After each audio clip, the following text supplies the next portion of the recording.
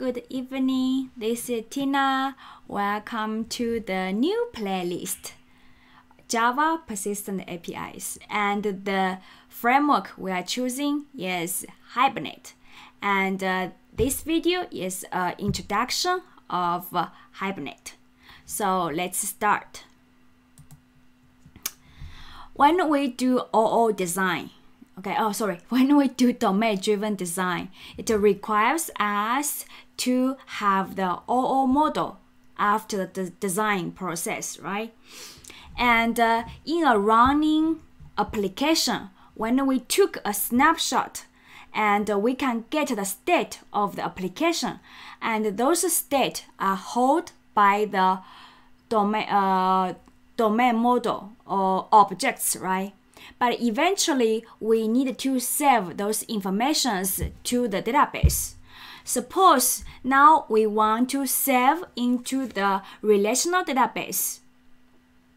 So how to grab the information from the OO model and eventually save into the relational database tables, right, as a records.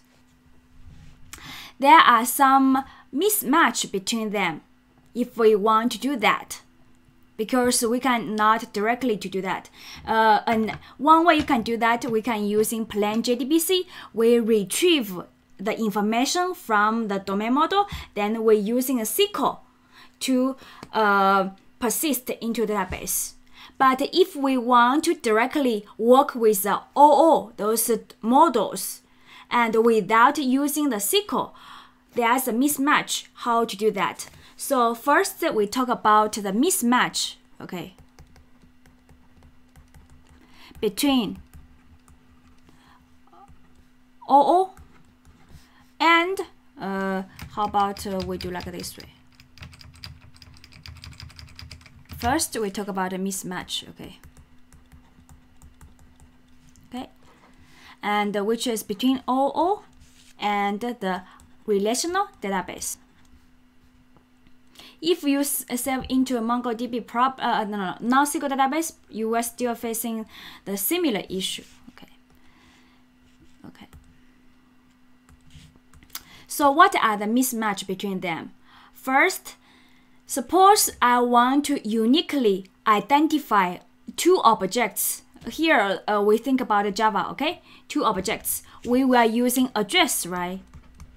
If the two objects address is the same, we think the object 1 is equals object 2, right? But in relational database, if we want to identify two records, okay, two rows are the same, we're using what? We're using primary key, okay? This is one mismatch. Second, in OO design, okay, we have what? We have relationships.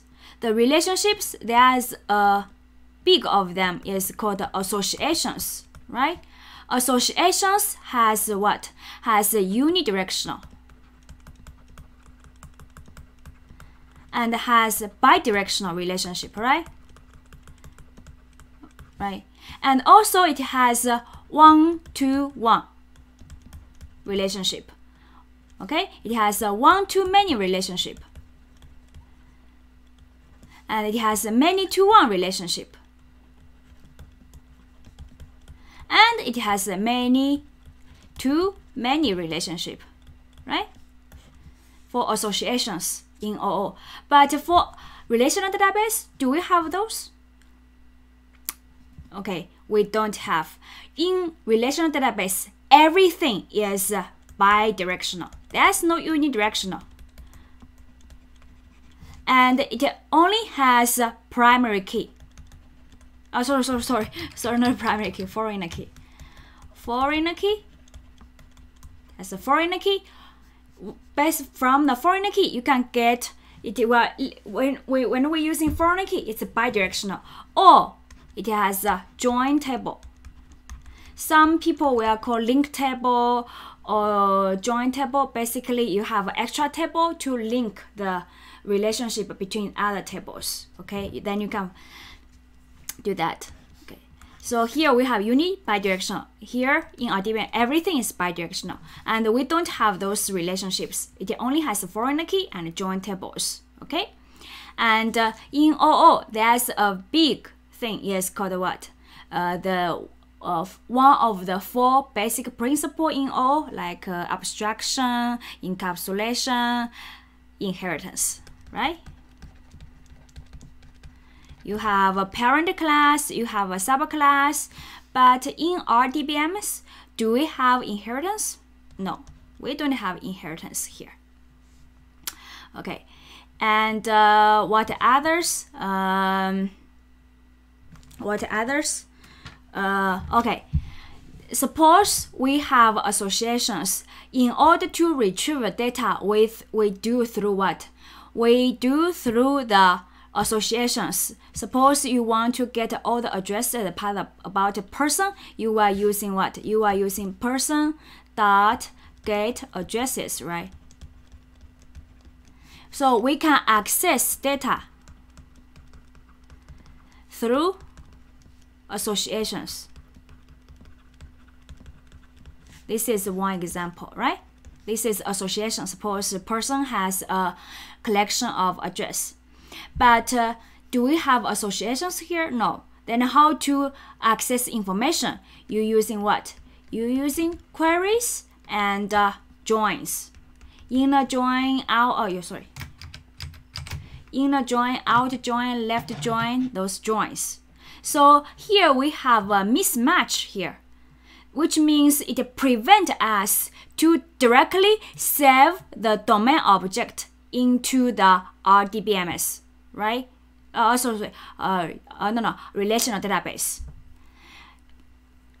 But we really want to directly work with the OO, okay, persist the object instead of you to write a query. So here we need something here. What do we need? We need something here. Let me draw it. We need a bridge, right? We need a bridge. We need a mapping, which is map our OO object into DB and RDB relational database tables. Okay, we need to map the object into what? Tables. Here, so I think we should be using the class. Okay, and we need to map the properties inside the classes, map to the columns into the tables. And how to do that? You have 2 ways. First is using annotation. The other one we can using XML. Annotations we can using XML 2 ways. So which framework can do this bridge? Which framework? Okay, it's the Hibernate. Okay, before talking about Hibernate, we need to understand the JPA. Java Persistent APIs. Persistence APIs. So actually, is the JPA does the bridge. Okay, have a map your OO object into the relational database. And Java Persistent APIs is the documentation. Not documentation, I should say specification. Okay, JPA is a specification, which means it describes what kind of features it should be included, but it doesn't have its own implementations. The implementations is leave to the different vendors. But nowadays, most of the JPA, the features is almost identical to the Hibernate. The reason for that is when as the time grows, right, we have a certain stage we need to map OO into the database. But at that time, JPA is not JPA is not existing. So we have so many vendors like Eclipse, Hibernate, OpenJPA. We have so many vendors. MyBetis. We have so many vendors which provide a bridge for you to map OO to the relational database. But different vendors have their own way to do the thing. So after that, we have an organization comes out. Okay, how about we make a specification to standardize those bridge? Then JPA comes out, which is Java Persistent APIs. So JPA comes out to standardize the bridge. So it comes with a specification, and different vendors, if they want to have their own implementation, they have to follow the specification. And the most popular one is Hibernate. Okay, Hibernate is the implementation.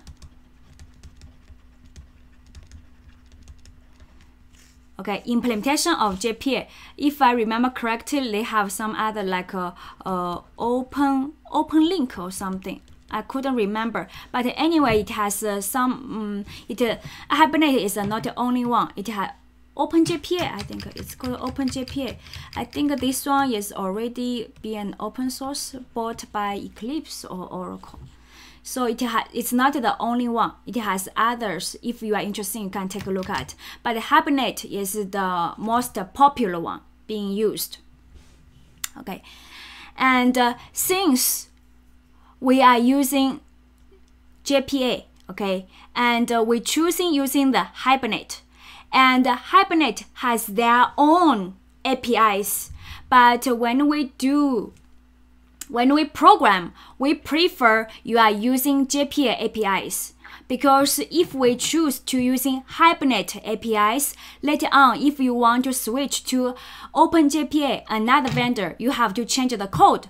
But if we're using JPA APIs, when you switch from Hibernate to OpenJPA, there's no need to change the code because all other vendors follow the same specification.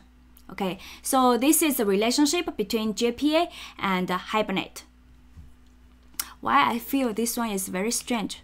Oh, I think probably this one, JPA, Java Persistence APIs. Okay, and the next one, when we do the N-tier application, when we have an N-tier architecture, where is the Hibernate or Java Persistence API located?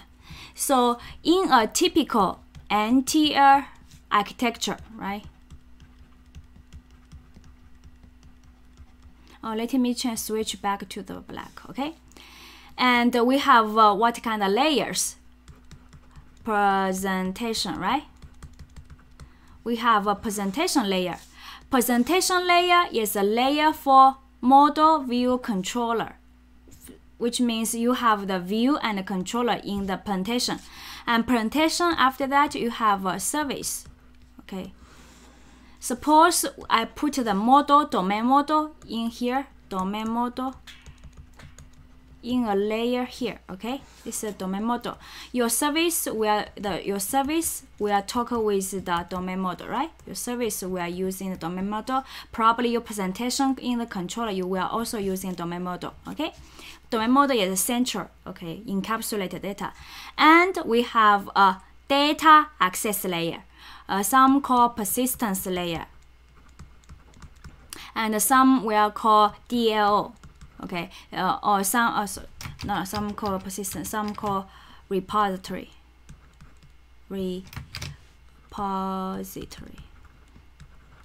some call DLO layer. Have lots of name, but the main idea is from this layer you talk with the database, right? You talk with the database. So here we will have a DLO data access object, okay? So this layer, this layer, persistent layer, is where your Hibernate, the framework to being used.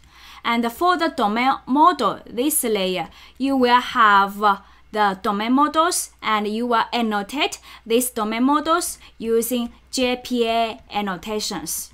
Okay, and those JPA annotations will provide a bridge to map the domain models into the database tables. Okay, so this is brief ideas about the Hibernate, and hope after this video you understand what I'm talking about. And if you have any question, you can leave a comment below, and see you next time. Bye bye.